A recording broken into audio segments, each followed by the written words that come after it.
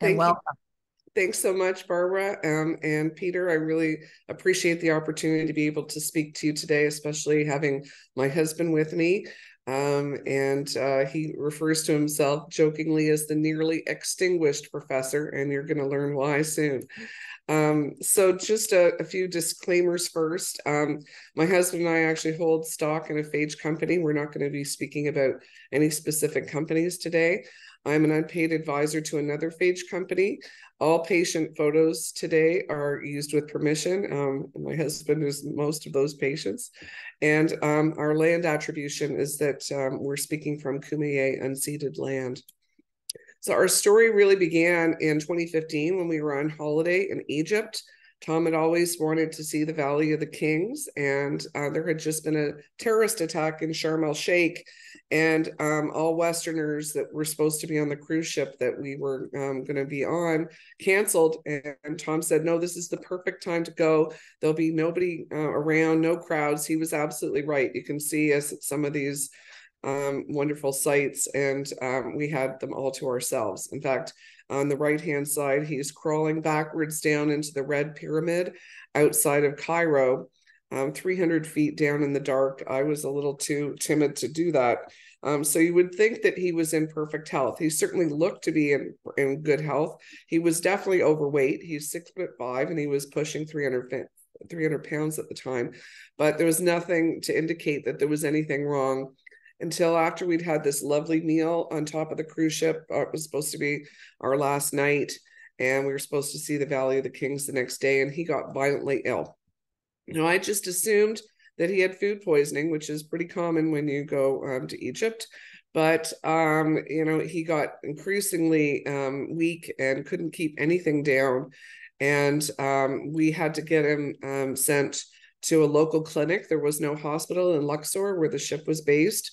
They diagnosed him with pancreatitis, which is an inflammation of the pancreas.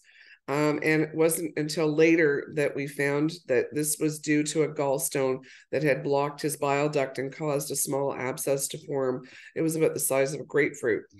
And you'll see on the left here, he's being pushed into a CT clinic, CT scanner. And on the right is after we were first medevac to Germany. He was too weak to be sent back home. And now we're in full PPE. This was, of course, before COVID. I didn't even know what the acronym for PPE was, but we all do now. I thought that this was just a precaution. They had us in the ICU. They said, look, he's coming from Egypt. We're not sure what's going on. And this is to protect other patients. What happened next was that they did an endoscopy, and they took out this this gallstone. And I figured that solved the problem. They said, well, not so fast. There's something worse going on.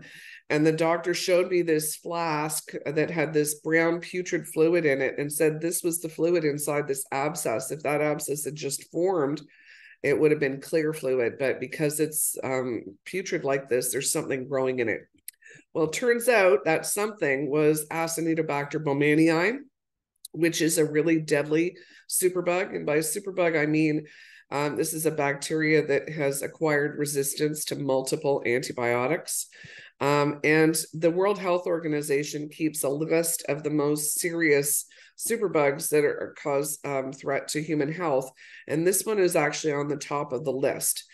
Surprisingly, this is an organism I used to plate on my Petri dishes back when I was at the University of Toronto as an undergrad student in the 1980s. And we considered it to be a really wimpy organism back then. All I needed was a lab coat and gloves, and that was it. Yet over the last several decades, this organism has acquired superpowers. It's really good at stealing antimicrobial resistance genes from other bacteria. It can stick to hospital linens, even body lice, and it's almost always associated with multi-drug resistance. And just for those of you that are interested in medical history, this organism has the unfortunate nickname of Iraqibacter because so many veterans in the Middle East acquired it when they were exposed to IEDs or other kinds of bomb blasts. And when they were medevaced home to be cared for, unfortunately, Acinetobacter baumannii came with them. And so many of these troops survived their bomb blast, but actually died from this superbug. And nowadays, this organism is most often acquired in hospital settings in Western Europe and the US. And it's still ubiquitous in the Middle East. So this is when I started to get a little worried. And the doctor said, look, we have to do what's called an antibiogram, which is an antibiotic susceptibility profile. And so we were still in Germany at this point, and this antibiogram came back several days later because it had to be outsourced. You don't need to understand German to look at this and realize that there's a problem. Every one of those R's in this chart it stands for resistance. So this organism was resistant to 15 different antibiotics right off the top and was only partially sensitive to 3.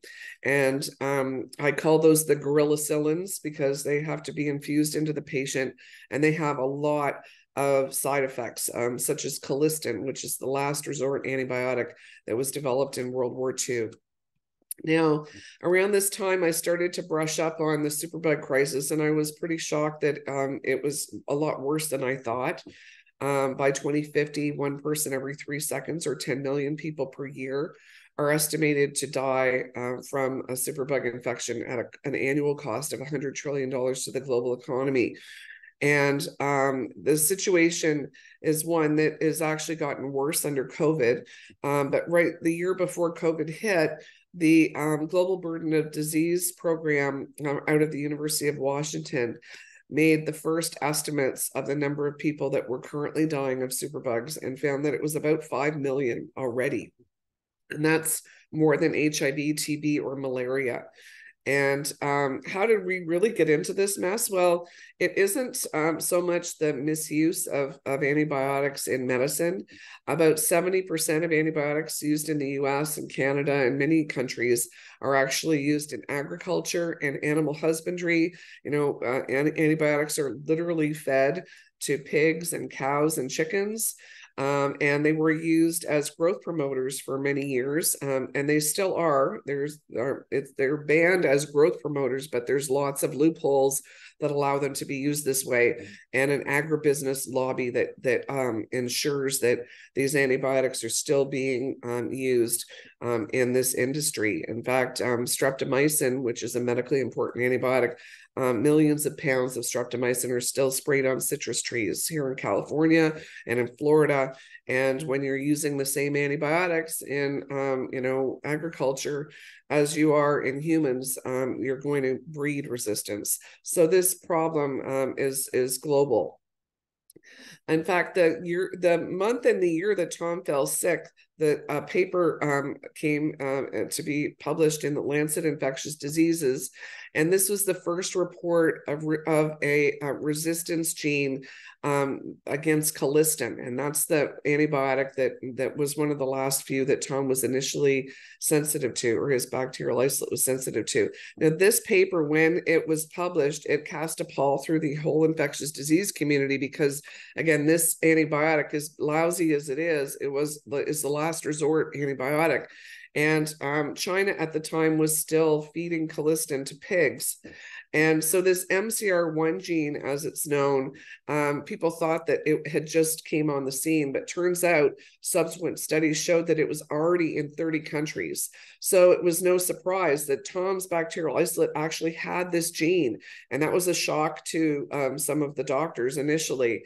But it just goes to show you how poor our global surveillance is of antimicrobial resistance and how behind we are. And now, unfortunately, even though colistin is no longer used as a growth promoter in China, they still export it to lower and middle income countries such as Bangladesh, Pakistan, and Nigeria. So this problem is not going away. Now, I also wanted to make sure you realize that this isn't a problem that's just over there. In fact, this MCR1 gene was reported for the first time in wastewater in LA County just last year. So now we're watching for it everywhere. So back to our story, this picture was taken after Tom was medevaced back home to San Diego. He was in the Thornton Hospital. It was prior to the Jacobs Hospital that was erected right beside the Thornton Hospital. And, the doctors repeated the antibiogram and found that his organism had acquired resistance to the last remaining antibiotics. So it was now considered pan-resistant. And so he was too weak for surgery, and they worried that if they operated to take this abscess out, that this organism could get into his bloodstream and that he would undergo septic shock and would die. So what they decided to do was put these catheters or tubes into his abdomen to try to siphon off all the infected fluid. And that was working for a time. In fact, it looked like he was going to get out of the hospital until one day he sat up in bed and one of those internal drains slipped, and it poured all that infected fluid into his abdomen, into his bloodstream. He went into septic shock right in front of my eyes. And I don't know if any of you have ever seen this kind of thing, but it's pretty scary. When someone undergoes septic shock, their blood pressure drops, their heart rate increases. They usually have a lot of fluid that's leaving their body through sweat or urine or both. And then they often get rigors, the shakes. And Tom shook so hard that the bed frame hit the wall. And luckily, a doctor and nurse were right there when this happened. They rushed him back into the ICU because he'd been on a regular ward. They put him in a medically induced coma, and they hoped that he would come out of it.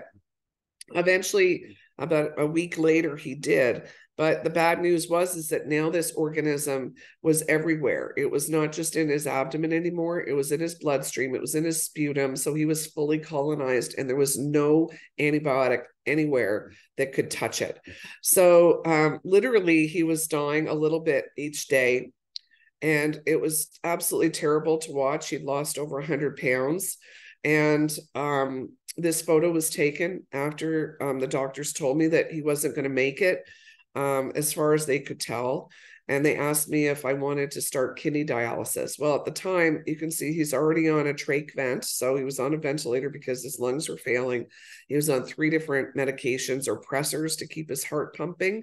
And I knew that by asking me if I wanted to start kidney dialysis, that they were asking, did I want to undergo, heroic efforts to sustain his life?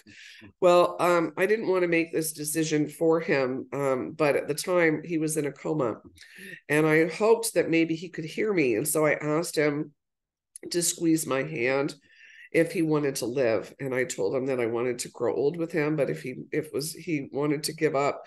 He'd been in the hospital 4 months by this time, and he was in a lot of pain, I knew. But he did squeeze my hand. It took about a minute, and I was very excited, but then I realized, oh crap, like, what am I going to do? I'm not a medical doctor. We have some of the best infectious disease doctors in the world here at UC San Diego. And if they can't, find a solution, then what can I do? But I knew that if he was going to die, that I wanted to have left no stone unturned, so that I gave it my best shot. So I did what anybody would do. I went home and I hit the internet. And I used the National Library of Medicine search engine, PubMed, that I'm sure many of you are familiar with. And buried in an article, I found something called bacteriophage therapy, or phage therapy for short. And that rang a bell. And I knew that these phage are viruses that have naturally evolved to attack bacteria, because I have this rusty old degree in microbiology. But I never knew that they had been used to treat bacterial infections in people or animals. But as I started to delve into this literature late one night, I realized that they'd actually been seen in some way as far back as 1896. And this fellow, Ernest Hankin, he was a bacteriologist who was based in India at the time, and he'd heard that the Ganges and Jemuna rivers were holy and that they had sacred water that could kill bacteria. And he thought that that was very interesting, because he noticed that downstream from where this slum was, and where also the Hindu crematorium was, where bodies were being thrown into the water after they'd been burned, that downstream at this slum that there was less cholera than there was upstream, and he thought that there should be more, because he would think that the slum inhabitants would be more exposed to cholera. So what he decided to do was collect the water from this river, and he got as close to the bodies as he could, and he had a very colorful description of all this. And he got this water and he passed it through a Pasteur filter, which is essentially a porcelain filter that screens out bacteria. And the filtrate, he put that on a Petri dish that was streaked with cholera bacteria, and it killed the bacteria. So he didn't quite know what he was looking at, but he deduced that there was some kind of bacteriolytic agent that was in the water. And he chastised his colleagues back in England for looking down on the Indians for their beliefs about the water. And he said that the water was safer than the Thames, which at the time it was, because they were throwing a lot of sewage into the Thames River. But anyway, that's an aside. On the right-hand side here is Félix de Herelle. He is lauded with actually being the discoverer of what is now called bacteriophage. He repeated the same kind of experiments that Hankin had done, but he deduced that what this agent must be a parasite of of bacteria, because it was smaller than bacteria and killed bacteria. So he called it bacteriophage, derived from the Greek meaning bacteria eater or bacteria devourer. And he became quite famous, treated some children with bacterial dysentery in Paris in 1919, and helped establish the first phage therapy center in what is now Tbilisi, Georgia. Now, therein lies the rub, because this center was erected in what was then the former was then Russia. It's now the former Soviet Union, and this was right bumping up against the beginning of World War II. You'll see Eliava is the fellow who started the center, and a much older Félix de Herelle on the right is shown. And so this treatment got the reputation of being Soviet science or Soviet medicine done by the enemy. And that was one of the main reasons why phage therapy fell out of favor in the West, because it was being used in the 1920s and 30s. Of course, the other thing that happened is that penicillin came on the scene. It was ushered into the field to help the troops who were dying of diseases that could be cured with penicillin, and it was brought to market in the 1940s. So the beauty of penicillin and these broad spectrum antibiotics is that you didn't even need to diagnose the patient. You could just give them this penicillin, and it would kill practically anything that it was ailing them, if it was a bacteria. And of course, we know now that that kind of scorched earth approach is not healthy, because if you're killing the friendly bacteria in the microbiome, then you're putting people at risk for other health problems. So anyway, phage was forgotten as a therapeutic in the West, but it continues to be used to this day in what is now the Republic of Georgia and in Poland, but not in the West.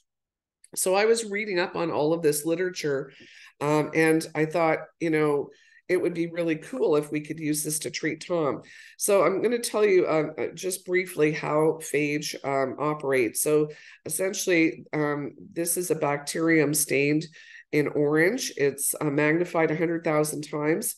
And those alien spiders are the phages that are attaching to the bacterial cell wall through a receptor. And they drill into it, and their genetic material, usually DNA, enters the bacterial cell and turns it into a phage manufacturing plant. And when given the kill signal, those baby phages burst out, and they kill the bacterial cell, and then they go on to attack other bacteria, but only if they have the receptor that they are matched to. That's why they don't hurt the friendly bacteria in the microbiome. So we know now that there's 10 million trillion phages on the planet. That's like 10 to the power of 31. They come in all shapes and sizes. So there's a couple of different electron micrograph drawings at the bottom there. And they're found essentially wherever you find bacteria. So they're found in soil, water. 30 billion phages move in and out of our tissues every single day. It's just that we didn't really know they were there when we talked about the microbiome. Most people are talking about bacteria, not the phage, which are the gatekeepers that keep those bacterial numbers in check. So I thought, well, let's see if we can, get this phage to try to, cure Tom. Well, I approached Dr. Chip Schooley, who at the time was the head of infectious diseases here at UC San Diego. And he said, if you can find some phage that are a match for Tom's bacterial isolate, I'll call the FDA and get permission to give it to him on a compassionate basis because it's experimental treatment. So that was the next, task, because this is not my field. I didn't know anything about this. I went back to the literature.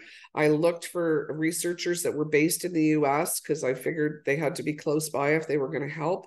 And they were studying phage and possibly Acinetobacter baumannii. And right away, Dr. Ryland Young, a total stranger from Texas A&M, responded and said that he would turn his lab into a command center and look for phage to kill Tom's bacterial isolate.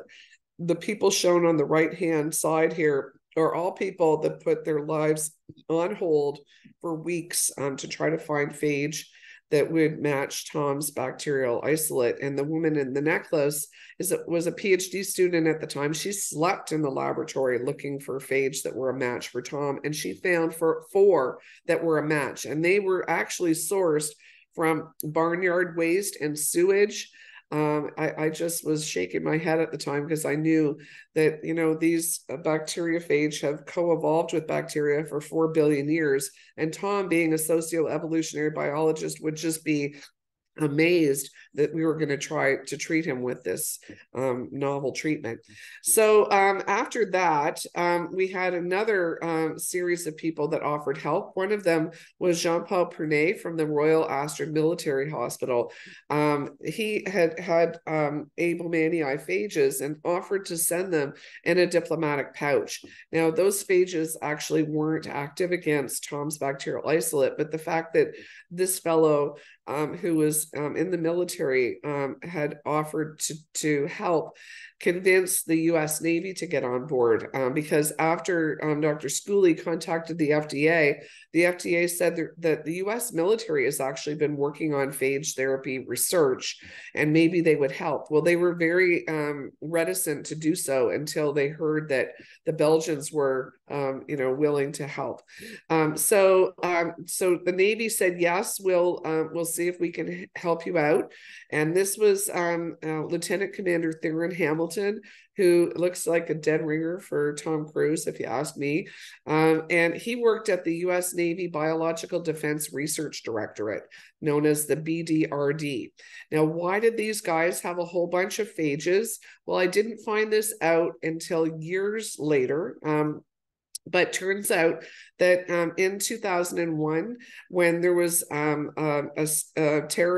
domestic terrorist scare where letters that were contaminated with anthrax were sent to members of Congress and other actors and political people, it was this lab that used phage that are specifically targeting anthrax to diagnose that, yes, these letters have been contaminated with anthrax spores.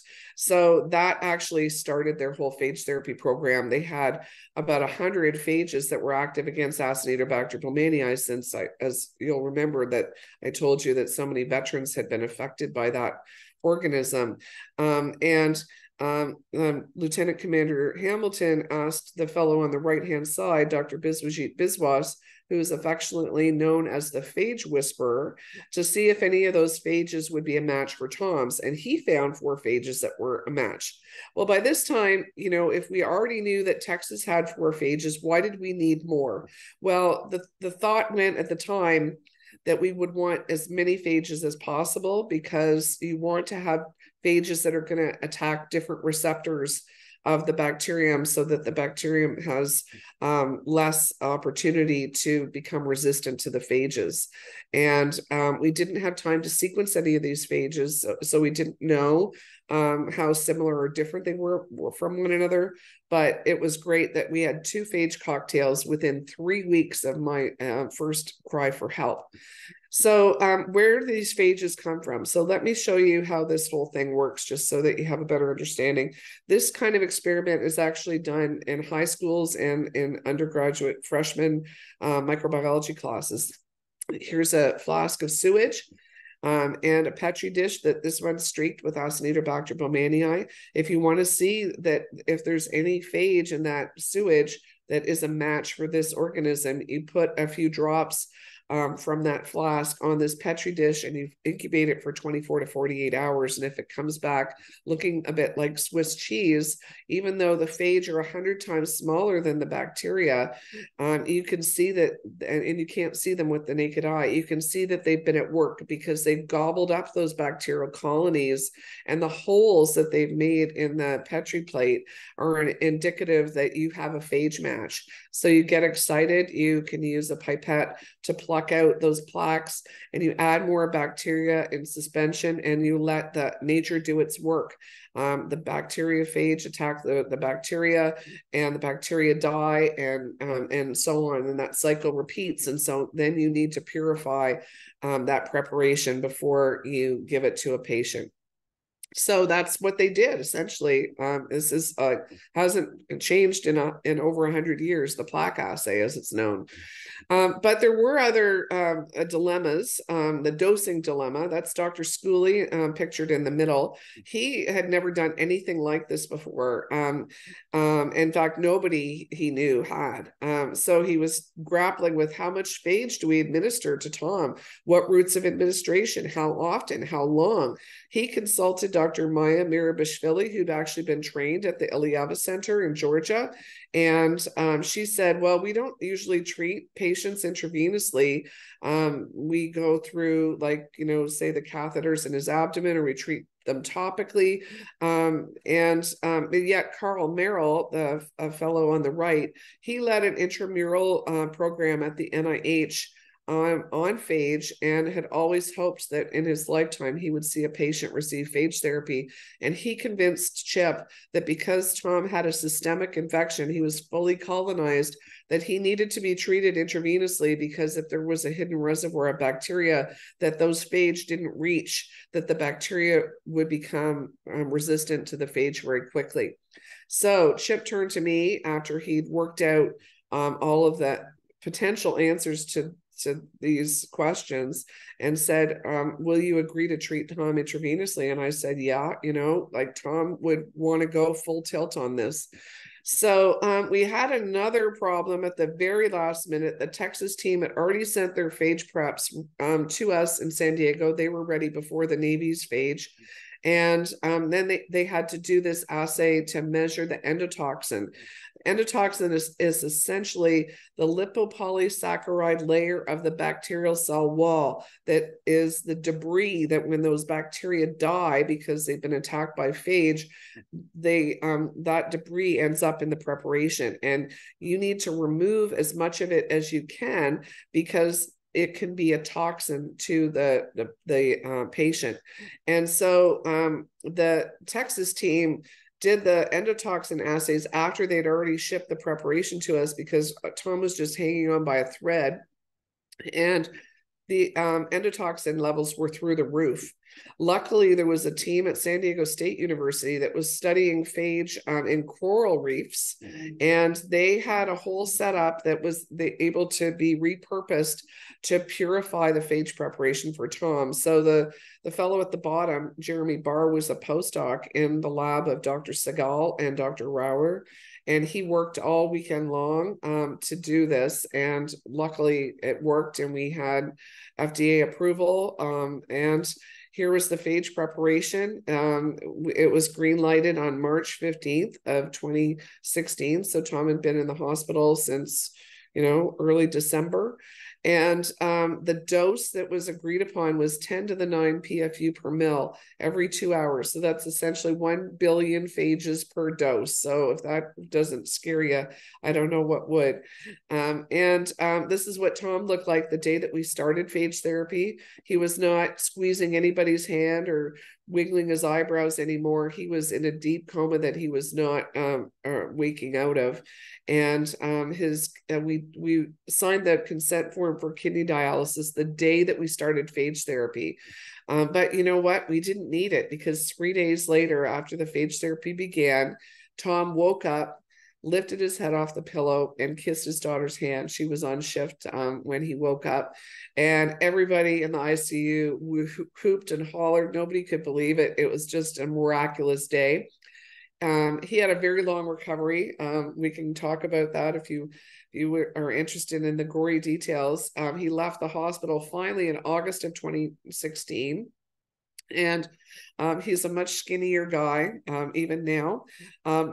He began a long recovery, and you'll be able to see for yourself in a minute how well he's doing.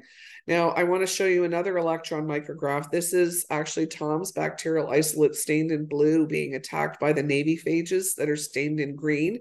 The Department of Homeland Security actually generated this micrograph, and I liked it so much that it's in the book, in our paperback and hard copy in the middle. So it's pretty wild.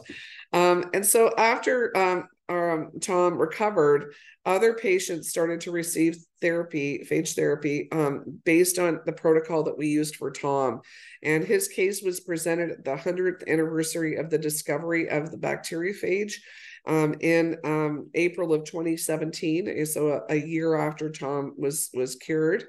And he got a standing ovation, and it was Dr. Biswas who presented it. And after that, we started to get calls from people all over the world. The story went viral, but in a good way.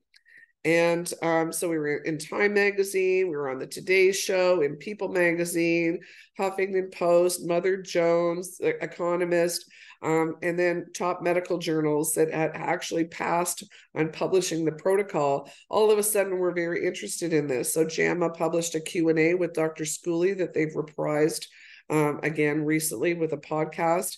The Lancet commissioned a commentary on phage therapy. And so and most recently we were featured on CNN. So it's really been crazy. We get so many requests, almost 2,000 since we've started to do this in earnest. In fact, it was Chancellor Khosla who gave us seed funding to start what became the first dedicated phage therapy program in North America in June of 2018. The day that we opened, Science Magazine published a commentary where a microbiologist who I don't know said this is a game changer in the field. We've published lots of case reports and case series, and there's been an explosion of phage research globally. Our story at IPATH isn't all rosy, though. As I mentioned, we've had roughly 2,000 requests for phage therapy since we opened. Now, about half of these cases are not are cases where phage is not indicated because it's still experimental treatment. So if you have antibiotic options left, the FDA won't approve it. So phage hunt has been recommended in 407 cases. Phage hunt was initiated in 337 of those because sometimes an isolate couldn't be provided. So if someone has bacterial prostatitis, sometimes it's very hard to get a sample. Sometimes the patient died before we could even get the phage hunt going. And lytic phages, those are the phage rage kind that you want for treatment, have been discovered in 170 of those cases. But there's other problems, regulatory issues, sometimes shipping issues. And we've treated 53 patients. So that's about 15% of those that we've initiated phage hunts for. So this is not a scalable model. There are lots of different ways that we can overcome these bottlenecks, however, and we're working on those right now. But nevertheless, there's now phage therapy programs at Baylor, the Mayo Clinic, and Yale, and there's national programs all over the world, Australia, Canada, Belgium, Sweden, Switzerland, the UK now has a program. So phage is all the rage. We have had requests for lots of different bacterial species, not just the one that Tom had. And also, we've begun phage therapy clinical trials. The first that was supported by the NIH for an intravenous phage therapy trial is actually being led by Dr. Schooley and Dr. Tama from Johns Hopkins through the Antimicrobial Resistance Leadership Group, which is a network of research institutions across the US that had, up until this point, just been focused on, pushing new antibiotics through the pipeline. This is the first time where the drug is alive. This trial is now in its second phase, and it began over a year ago. The Economist published an article recently where they tracked the number of clinical trials that have begun since the beginning. And you can see, like, in 2017 was when Tom's case was published, and there's been a total explosion since then. So that's what we really need. Phage therapy trials are going to be needed so that we can compare phage to antibiotics, and that the FDA can then license it alongside antibiotics, so that we have some options for people that are running out of options. So the other thing is that there's been an explosion of phage case reports by year. So there's just a lot of activity in this area. In fact, there's many groups at UCSD that are working on phage research, both basic science and applied to phage therapy.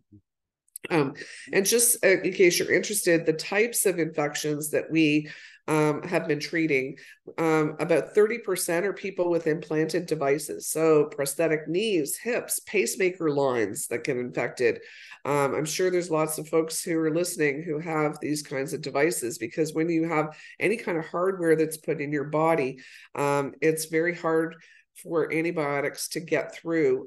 These kinds of implants develop biofilms. So if you get an infection, it's very hard to treat with antibiotics. We've also had about 17% of people with pulmonary infections. Many of these are cystic fibrosis patients. And we have a growing number of people with urinary tract infections. And Dr. Saima Aslam has just been approved for a new trial of urinary tract infections that are not responding to antibiotics. So lots of different conditions.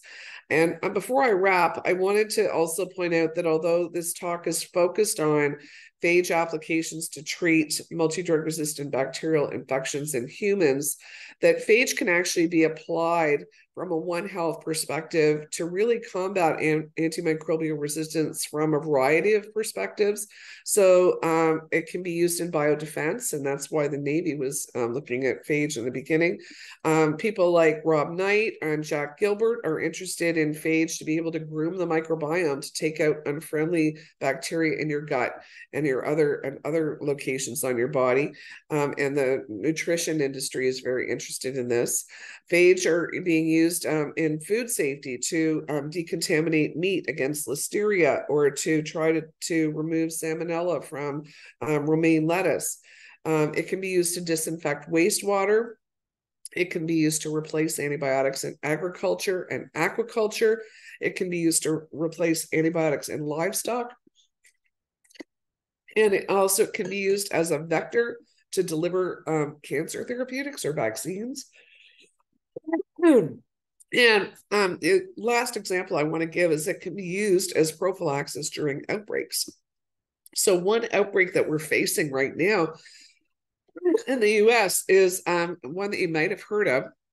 It's with extensively drug-resistant Pseudomonas aeruginosa associated with artificial tears. Two companies in India manufacture these eye drops. These are not the over-the-counter kind. They're kind that are prescribed. And unfortunately, they contaminated some of their reagents, and it's led to a multi-state outbreak. As of last May, there were 81 cases, 18 states, 4 deaths, and 4 people who had their eyeballs surgically removed. So very serious. And when we heard about this outbreak, Dr. Schooley, in his wisdom, thought, we have lots of phages against Pseudomonas aeruginosa. So he approached the CDC and said, could we help? And they said, wow, we really need help. And they sent us those bacterial isolates involved in this outbreak. And Dr. David Pride in our IPATH lab found phages from leftover wastewater from the COVID surveillance that the university has been doing for the Return to Learn program. And this paper was just published recently showing that jumbo phages that they found, which are almost as large that you could see them under a light microscope, are active against the isolates that are involved in this outbreak. So we're very encouraged by this, and we're working closely with the CDC to see if we can help with other outbreaks. So the last example that I wanted to give is that the advent of CRISPR-Cas gene editing and phage therapy are coming together. The first genetically engineered phage cocktail to be used successfully to treat a human with a drug-resistant bacterial infection was published in May of 2019. This is a case of Isabel, a cystic fibrosis patient who'd had a double lung transplant and whose lungs were being attacked by an intracellular bacterial pathogen called Mycobacterium abscessus that is actually a cousin to tuberculosis. And it's a very tricky pathogen to treat. And when her mother heard about Tom's case, she reached out to her doctors and asked if Isabel could get phage therapy. And her doctors reached out across the pond. Dr. Schooley got involved.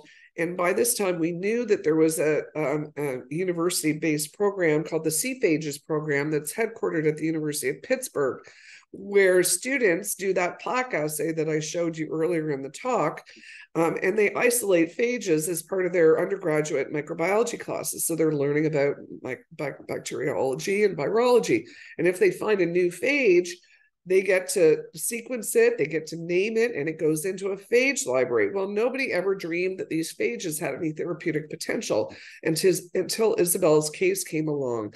And Dr. Hatfield in his lab found one phage that was actually sourced from a rotting eggplant in South Africa by a student there.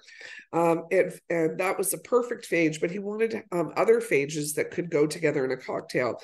And he didn't find the ideal phages. They were the sleepy phages that unfortunately integrate into the bacterial DNA and hit the snooze button. So what he did was genetically modify those two phages so that they would be the lytic or phage rage kind of phage that could be used for treatment. And now this became the first genetically modified phage cocktail. Luckily, the UK government did not see this as a GMO. They saw, well, you're taking away a gene, you're not adding a gene. And Isabel, who was in hospice at the time, actually received phage therapy intravenously based on Tom's protocol and left the hospital within a week. She had an extra 3 years of life before she succumbed to cystic fibrosis. But in the meantime, she learned how to drive. She worked. We became friends on Facebook and, played silly cat games and things like that. And I miss her terribly. But her case was groundbreaking because now we've learned that you can actually improve upon phage lifestyle. And so there's a lot of biotechs that are moving into this area now because it's much easier to patent phage that have been genetically modified.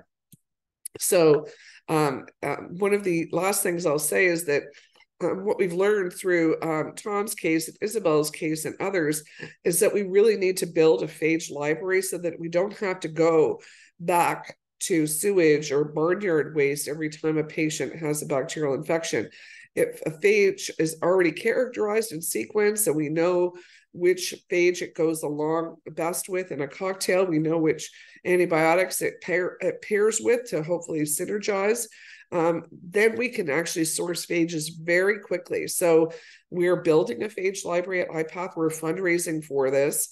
It's an area that is very important because phage and bacteria are co-evolving, and so you need to keep adding to these libraries. And so we're very confident that if we have an extensive enough library that we will be able to stop those bottlenecks in the pipeline that I showed you earlier. So with that, I'm going to close. Tom and I realize how privileged we really were. I mean, what we went through was a terrible ordeal. He had to under and just awful things, but we realized that if we didn't have the resources and the connections and really the wonderful staff and faculty and leadership at UCSD Health, and the Department of Medicine in particular, that he would have died. And so we decided to write our memoir, The Perfect Predator, so that we would raise awareness of antimicrobial resistance and this 100-year-old forgotten cure. And to my amazement, this has also encouraged a lot of young people to go into science. On the bottom right hand is Congressman Morgan Griffith of Virginia, who held up our book in a recent congressional hearing on antimicrobial resistance, where he said this is how he learned about AMR and phage therapy. And so even though his politics are very different from mine, this is definitely a bipartisan issue, and it's one that we are hoping that we can make a difference in. So with that, I'll close and see if you have any questions for Tom or I. We also, if you'd like a copy of our book, we can get it at cost. We have to actually buy our own books.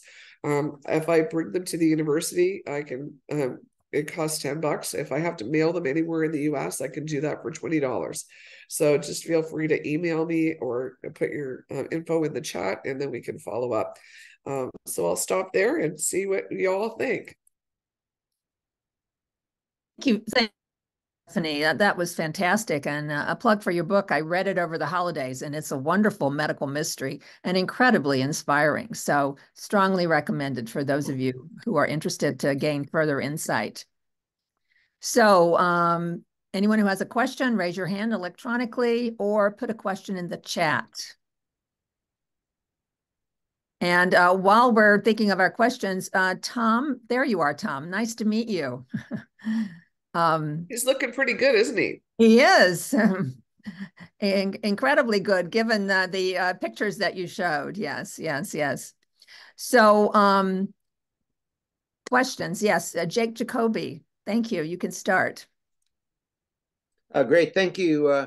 How do you manage your library? In what format are the Phage in your library? Are they only are they kept in organisms on agar or in broth? How do you maintain them? Well, I'm not totally adept in this area, but I know that you can actually spin down the phage and have it like in a small little Eppendorf tube and have it frozen that way.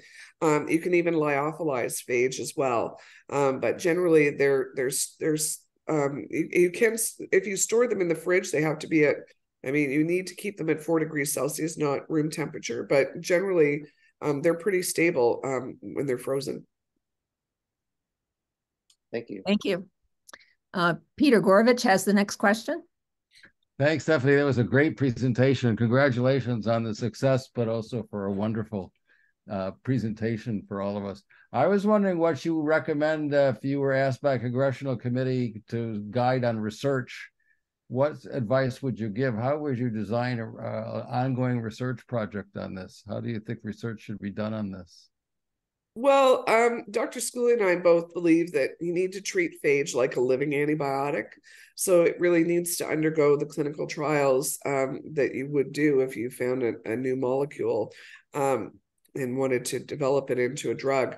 But because phage are alive, right? I mean, there's a debate as to whether viruses are alive or dead, but because phage multiply inside the body, you might know the dose that you're giving the patient, but you don't know the dose that you're actually the patient is receiving, because the phage are going to multiply as long as the bacteria are there.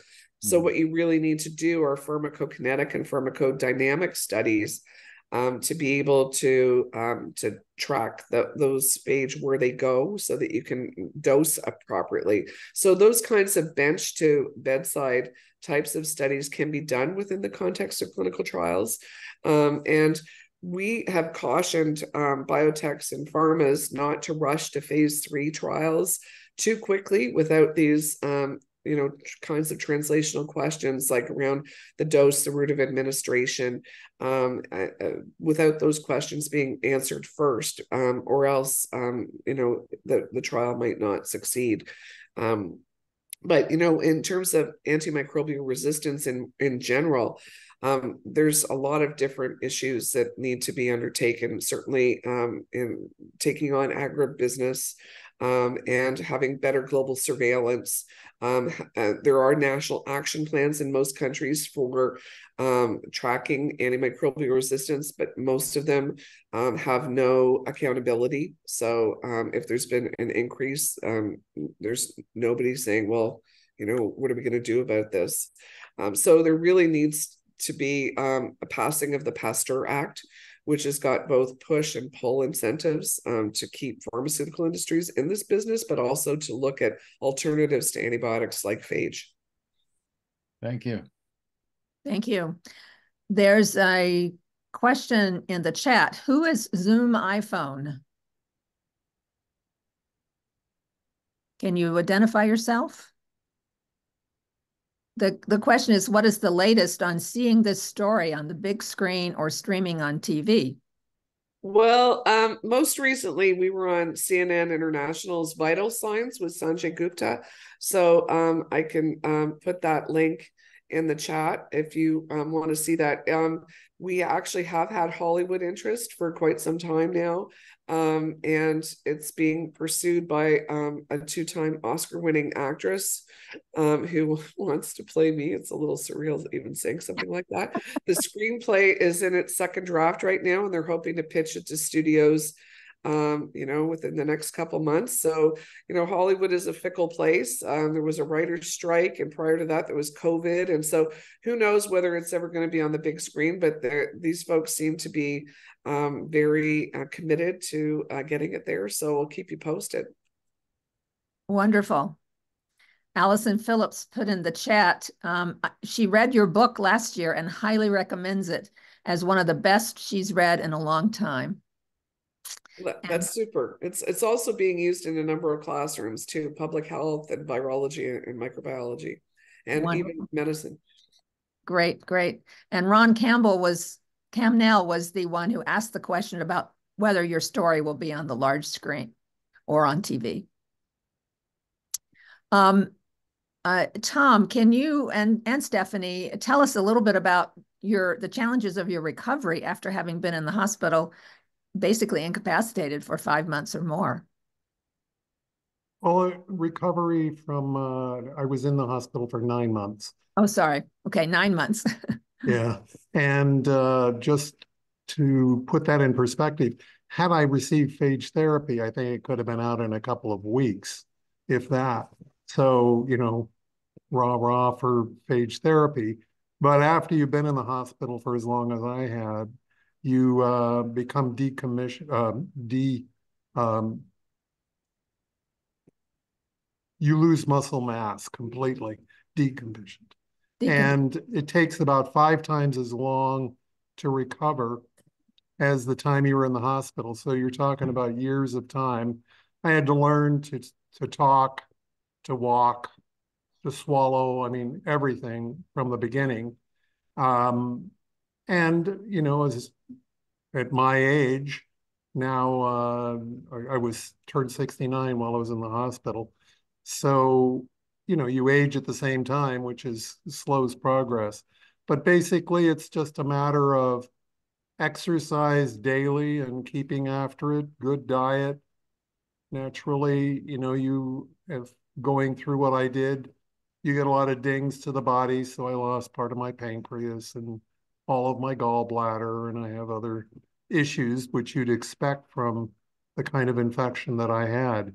But I'm so privileged to have had an international response to my illness, and family, friends. I can't tell you how important those things are when you're in the hospital for as long as I was. Visiting people, having people come in was really important, even though I was in a coma. And that is a point that I always try to make. Even though I was in a coma, I was able to hear.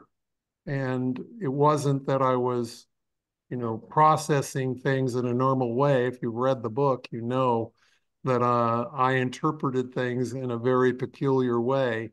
But those interpretations came from things that were going on outside of my body. So, for example, I thought that I was being filmed for a documentary on death.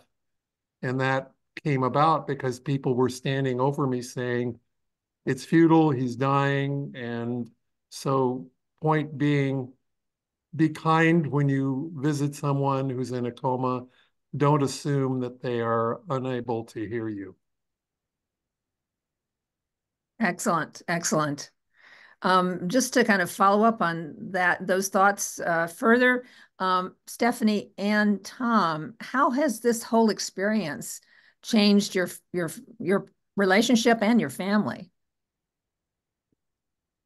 Well, I think that, it can help bring you even closer. And you realize that every day is a gift.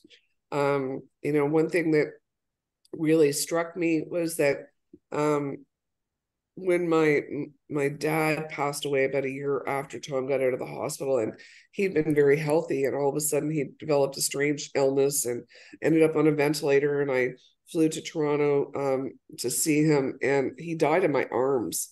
And my whole family was there, but nobody could actually play that role except me. And if I hadn't gone through what I had with Tom, I don't think I could have done it.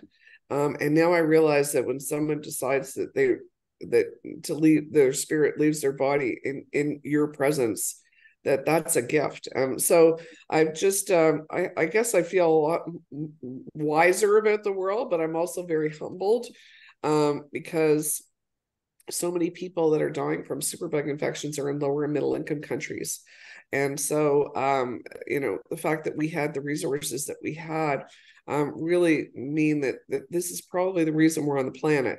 And that's why we've decided to make sure that we tell our story and use it as a learning opportunity in many different ways. But our family is very close. We all had PTSD. Tom had what's called post-ICU syndrome, and I talk about that in the epilogue. We had the family version of that, a PICS-F, as it's called, and we were all treated for that. And many people who watched family in the hospital with COVID or COVID survivors really related to that aspect of the book. So that's it's a real untold mental health challenge of survivors who have been in comas or on ventilators. Bronwyn Anders asked, very interested in your career from years ago before he learned about your Nile event as it happened. Would very much like a signed copy of your book. Oh, he puts the information in chat. So will you be able to capture that, Steffanie? I'll try to write that down. Thank you. Or perhaps Bronwyn could just email you with that information. And then Rena Wahlberg to everyone ask if lysing phages can also introduce or trigger disease. In the 70s, when she worked as a clinical lab scientist, she worked in a 400-bed hospital lab. In 5 years, they had one case of MRSA, methicillin-resistant Staph aureus. Things changed quickly, but this certainly has promise for multi-drug resistant infections. So she's just reiterating some of the lessons that you observed and learned from your process. Well, definitely if you don't remove the endotoxin from a phage preparation, you can actually trigger septic shock. But it's not the phage that's causing that. It's actually the bacterial cell wall that has a toxin in it. And that's seen it with gram-negative bacteria, especially. But we haven't seen any negative side effects whatsoever from phage therapy. Tom's white blood count initially rose the first day that we gave it to him, but it went right back down. And when you think that 30 billion phages are estimated to move in and out of our tissues every single day, it's not necessarily a surprise that your body doesn't see phage as an invader in the same way that it would as a parasite or a virus, another kind of virus. Thank you. Sharon Becca asked, did this create a financial burden? And was there a GoFundMe page? Oh yes. Oh, that's great. And it turned a personal financial burden. The only part that we experienced, because we had good health insurance through the university, was when Tom came home. I had to have nursing care for him around the clock initially, and helpers, because just to get him to the toilet or shower, etc. And that came out of our pocket. But when you think that 1 month in the ICU without any procedures is about $500,000, this is probably the $10 million man, Jill Vampola asked, how do we give directly to your research? That's great. Well, gifts can actually come to IPATH on our website. I'll put that in the chat. We really appreciate it because we have run out of the Chancellor's initial seed funding. We're asking BC Carruthers for additional funding, and we'll be hoping to partner with UC Health. But at this point, I mean, I'm actually doing all my work with IPATH, and as is Dr. Schooley, I'm totally uncompensated. So we'd appreciate any kind of gifts that you have. A couple of additional questions I have, if I don't see hands or chat questions. Why is the technology sufficiently advanced that you can engineer the phage so you don't have to go searching in nature, or are there still barriers to be addressed? Yes. So I mentioned genetically modified phages, but there are also teams that are working on synthetic phages. So, for example, there's a Canadian company that I'm aware of that I don't have any business relationship with. They have a yeast-based platform, and they say that they can develop phages de novo within 30 days to any bacterial pathogen. And they're trying out their synthetic phage in the poultry industry first before they try with humans. So certainly synthetic or genetically modified phages are going to be held to a higher bar by the FDA, but the FDA is open to it because for reasons that we don't really understand in microbial ecology, that sometimes we find phage, but that's not the appropriate phage for phage therapy. It's the sleepy phage that I mentioned earlier, and those are called temperate phages. So they don't kill the bacterial cell; they integrate into the bacterial cell DNA and go and hit the snooze button, is the way I describe it in the book. And they can carry AMR genes and toxin genes, so you really don't want to use them, but they can be engineered to be those lytic phage rage kind.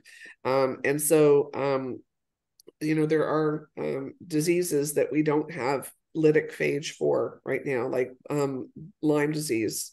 We can only seem to find temperate phages. So those types of diseases where we can only find temperate phages, we are going to either need genetically modified or synthetic phage. Okay, great.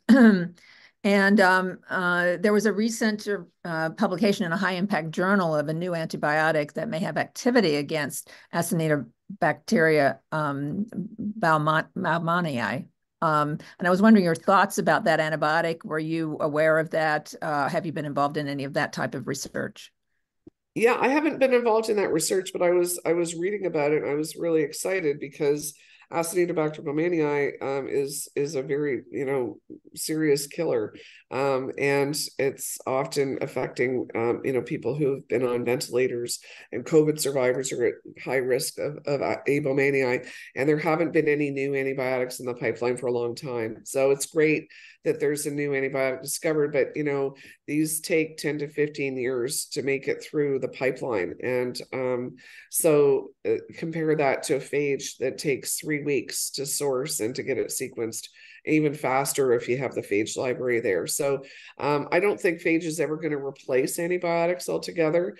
We've always used phage in concert with antibiotics, but it will mean that you use less antibiotics if you use phage. So I do think that there's a place for both. Great, thank you. Any additional questions? If not, I have one final question. Steffanie, you were certainly the epitome of the best medical advocate one could have. Granted, supported by a cast of hundreds potentially internationally who supported your efforts.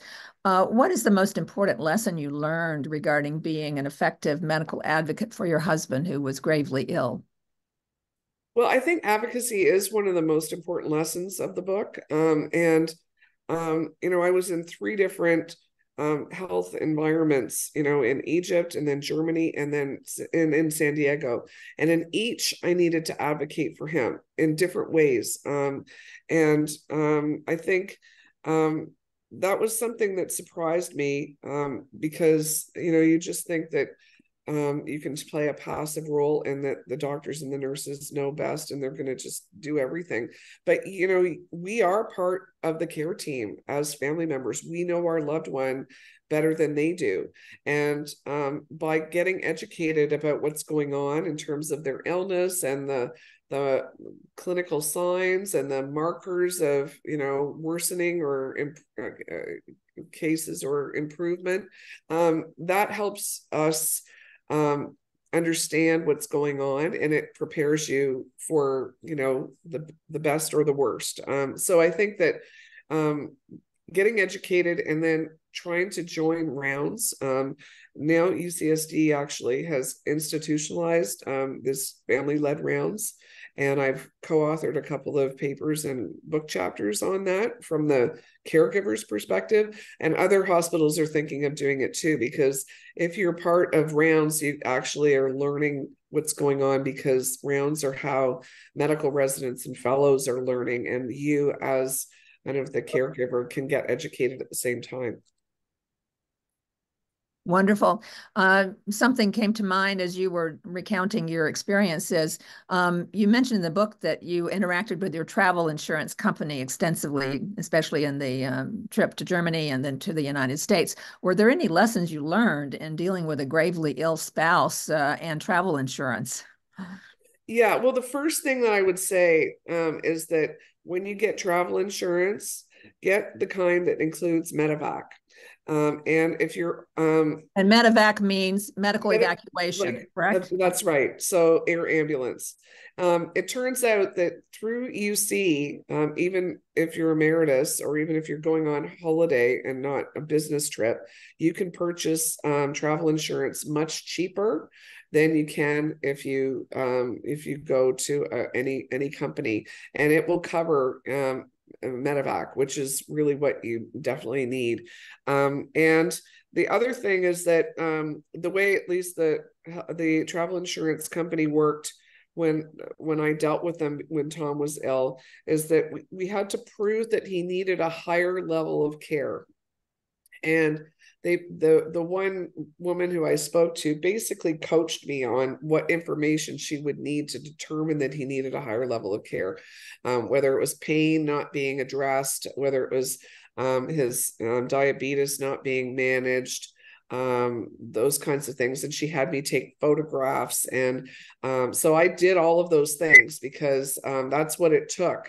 She woke up the medical director in the middle of the night to say, this guy needs to get out of here and fast or he's going to die. So it was a real education. So first of all, to have travel insurance, and B, to make sure it has medical evacuation options if needed. Mm-hmm. Yes, and the UC travel insurance can be purchased through UCOP, through the Office of the President. Mm-hmm. Wonderful, wonderful. Well, I'd like to join with some of the comments in the chat saying both of you are incredibly inspiring, and we thank you very much for everything you've done to help others as a result of your incredible experience. Well, it's just been a pleasure, and it's nice to see a lot of familiar faces. Melody in particular has worked with Tom for 8 years. And so I just put my email address in there in case anybody had any additional questions, or if you wanted to follow up with me about a book or anything else.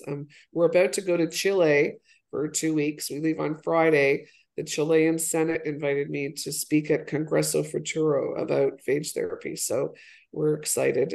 I always get nervous about taking Tom with me to these exotic places, but he says he can't stop living. Wonderful. Well, safe travels.